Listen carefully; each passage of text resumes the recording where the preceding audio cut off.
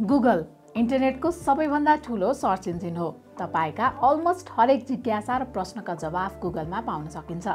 टेक्नोलोजीको तीव्र विकाससँगै मानिसका आवश्यकताहरू पनि बढिरहेका छन्, जसलाई ध्यानमा राखेर गुगलले आफ्नो सर्च इन्जिनसँगै अन्य विभिन्न प्रडक्ट जस्तो कि YouTube, Google Chrome, drive, Google फोटोजहरू पनि सञ्चालन गरिरहेको छ। यी गुगल एपहरू प्रयोगकर्ताबीच निकै चर्चित छन्। तपाईले पनि गुगलका अन्य धेरै उपयोगी एपहरू आफ्नो दैनिक जीवनलाई सहज बनाउनका लागि प्रयोग गरिरहनु भएको होला। आज हामी यस्तै गुगलका अन्य केही प्रोडक्टहरूको बारेमा कुरा गर्नेछौँ, जसलाई हामीले धेरै प्रयोग नगरेको हुन सक्छौँ तर हाम्रो दैनिक जीवनमा उपयोगी हुन सक्छन्। कुरा सुरु गरौँ गुगल अर्थबाट। गुगल अर्थ गुगलले डेभलप गरेको भर्चुअल ग्लोब अथवा म्यापिङ सफ्टवेयर हो, जसको मद्दतले आफ्नो मोबाइल वा कम्प्युटर स्क्रिनबाट विश्व हेर्न सकिन्छ भन्दा फरक नपर्ला।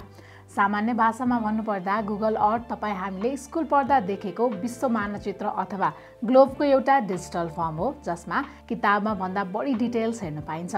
यसमा स्याटेलाइट इमेजरी, एरियल फोटोग्राफी तथा विभिन्न भौगोलिक डेटाहरूलाई समावेश गरिएकाले यसले वास्तविक जस्तै देखिने गरी रिजल्ट दिन्छ। यसले 3D भ्यू दिने भएकाले विद्यार्थीलाई पढाउन या साइन्टिफिक रिसर्च गर्न यो टुल एकदमै सहयोगी छ। यसबाट आफूले हेर्न चाहेको ठाउँ मजाले हेर्न सकिन्छ, साथै कुनै दुई सहर वा देशबीचको दूरी हेर्न वा कुनै एक क्षेत्रलाई सेलेक्ट गर्न पनि यो एप प्रयोग गर्न सकिन्छ। म्यापसँगै रिलेटेड गुगलको अर्को टुल स्ट्रिट भ्यू, जसको सहायताबाट सहरको कुनै पनि स्ट्रिटलाई मजाले निहाल्न सकिन्छ। स्ट्रिट भ्यूमा सहरमा भएका ग्राउन्ड, पार्क, बिल्डिङ जस्ता साना साना विवरणहरू मजाले हेर्न सकिन्छ। यदि तपाईँ कुनै नयाँ सहर घुम्न जाँदै हुनुहुन्छ वा कुनै नचिनेको स्थानमा जानुपर्ने छ भने स्ट्रिट भ्यूले तपाईँलाई धेरै मद्दत गर्न सक्छ। रिमोट डेस्कटप गुगलले विकास गरेको यस्तो टुल हो जसको सहायताले तपाईँले भौतिक रूपमा उपस्थित नभइकन नै कसैलाई कम्प्युटरबाट गरिने काममा सहयोग गर्न सक्नुहुन्छ। यसको लागि गुगलमा गएर रिमोट डेस्कटप सर्च गर्नुभयो भने क्रोम रिमोट डेस्कटप भन्ने देखिन्छ।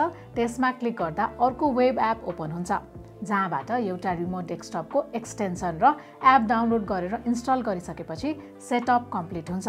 यसरी तपाईँले दुईवटा कम्प्युटरमा एउटै इमेल राख्नु भएको छ भने सजिलै अर्को कम्प्युटर एक्सेस गर्न पनि सक्नुहुन्छ। तर अन्य कसैलाई सहायता दिन खोज्दै हुनुहुन्छ भने रिमोट सपोर्टमा गएर सेयर दिस स्क्रिनमा रहेको जेनेरेट कोडमा क्लिक गर्नुपर्ने हुन्छ। यहाँ क्लिक गरिसकेपछि एउटा कोड जेनेरेट हुन्छ, जसलाई सेयर गरेर सजिलै तपाईँले अरूको हेल्प लिन सक्नुहुन्छ। अरूलाई सहयोग गर्नु छ भने स्क्रिनको तल देखिने कनेक्ट टु अनदर कम्प्युटरमा सेयर गरेको एक्सेस कोड राखेर सजिलै एक्सेस गर्न सक्नुहुन्छ। यसरी एक्सेस गर्दा एप इन्स्टल, अनइन्स्टल तथा एडमिनिस्ट्रेटिभ पर्मिसन चाहिने कामहरू भने गर्न सकिँदैन। हेभी काम रिमोटली गर्दा केही ल्याग भएको जस्तो महसुस हुन्छ, तर यो भन्दा फास्ट चाहिएमा भने सेम काममा प्रयोग हुने प्रिमियम टुल टिम भ्युअर र एन्डेक्स पनि प्रयोग गर्न सक्नुहुनेछ। स्न्यापसिड गुगलले डेभलप गरेको फ्री फोटो एडिटिङ टुल हो। यो iOS सँगसँगै एन्ड्रोइडको लागि पनि उपलब्ध छ। यसमा फोटो एडिटिङको लागि धेरै टुलहरू दिएको छ। एपभित्र स्टाइलमा विभिन्न फिल्टरहरू दिएका छन्। फोटोलाई थोरै इन्हान्स गर्नको लागि यी फिचरहरू नै काफी छन्, तर प्रोफेसनल लेभलको एडिटिङ गर्नको लागि भने टुल्समा जानुपर्ने हुन्छ। यसमा विभिन्न टुलहरू रहेका छन्। कुनै नचाहिने अब्जेक्ट फोटोबाट हटाउनको लागि हिलिङ टुल, फोटोको कुनै पार्टको स्याचुरेसन, एक्सपोजर, टेम्परेचर एडजस्ट गर्नको लागि ब्रस टुल पनि दिएको छ। ट्युन इमेज भन्ने टुलबाट फोटोको highlight, shadow, ambience, brightness, contrast जस्ता कुरा एडजस्ट गर्न सकिन्छ। यसमा अन्य थुप्रै टुलहरू पनि देख्न सकिन्छ, जसले फोटोलाई प्रोफेसनल बनाउन मद्दत गर्छ। एडिट गरिसकेपछि फोटोमा लङ प्रेस गर्ने हो भने पहिला कस्तो थियो र अहिले कस्तो भयो भनेर हेर्न सकिन्छ। फोटोसप जस्तो एडभान्स त यो टुल छैन, तैपनि मोबाइलबाट सामान्य फोटो एडिट गर्न चाहिँ यो टुल पर्याप्त नै हुन्छ जस्तो मलाई लाग्छ। स्कलर गुगलले विद्यार्थी रिसर्चरलाई टार्गेट गरेर ल्याएको टुल हो। स्कलर विशेष गरी स्नातक तहभन्दा माथि अध्ययन गरिरहेका विद्यार्थीहरू जसले प्रोजेक्ट वा रिसर्च गर्नुपर्ने हुन्छ, उनीहरूको लागि यो टुल निकै नै उपयोगी साबित हुन सक्छ। कलेजले दिने प्रोजेक्ट होस् वा रिसर्च पेपर, थेसिस, यो टुल तपाईँको लागि उपयोगी हुन्छ। गुगल स्कलरमा विभिन्न विषयका विज्ञहरू, वैज्ञानिक, अनुसन्धानकर्ताहरूले विभिन्न विषयमा लेखेका आर्टिकल, जर्नल भेट्नुहुन्छ, जसलाई तपाईँले रिफरेन्सको रूपमा प्रयोग गर्न सक्नुहुन्छ। साथै तपाईँले यहाँबाट साइटेसन पनि गर्न सक्नुहुन्छ। यसबाहेक तपाईँ नयाँ रिसर्चर हुनुहुन्छ र स्कलरमा साइन इन गर्नुभएको छ भने आफ्नो रिसर्च टपिकसँग मिल्ने आर्टिकल आउँदा तपाईँले इमेल अलर्ट पनि पाउन सक्नुहुन्छ। यसरी प्रोफाइल क्रिएट गरेर तपाईँले आफ्नो रिसर्च आउटपुट राख्न पनि सक्नुहुन्छ। जेमिनाई। पछिल्लो समयमा तपाईले यो नाम निकै सुन्नुभएको होला। तपाईमध्ये कतिले यो टुल प्रयोग पनि गरिरहनु भएको होला। जेमिनाई गुगलको एआई टुल हो जसलाई लार्ज अमाउन्टको डेटाबाट ट्रेन गरिएको छ।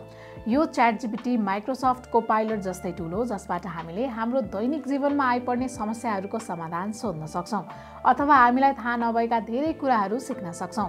आफ्नो डेली रुटिन बनाउन, फिटनेस प्लान बनाउन, बजेट प्लानिङ गर्न, एक्जामको तयारी गर्न लगायत अन्य विविध कामहरूको लागि यो टुल सहयोगी हुन सक्छ। यदि तपाईँ कन्टेन्ट क्रिएटर हुनुहुन्छ भने ब्रेनस्टर्मिङ गर्नको लागि पनि यसको मद्दत लिन सक्नुहुन्छ।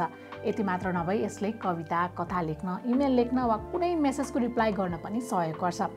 तथ्यको सन्दर्भमा भने यो अझै पनि डेभलपमेन्ट फेजमा नै भएको हुँदा यसले दिने सबै विवरण सही नहुन पनि सक्छ। हुन त यो समस्या अन्य च्याटबोटमा पनि देख्न सकिन्छ। तपाईलाई यी गुगलका टुलहरूको बारेमा थाहा थियो कि थिएन? कृपया कमेन्ट गर्नुहोला। आजलाई भने बिदा दिनुहोस्। नमस्कार।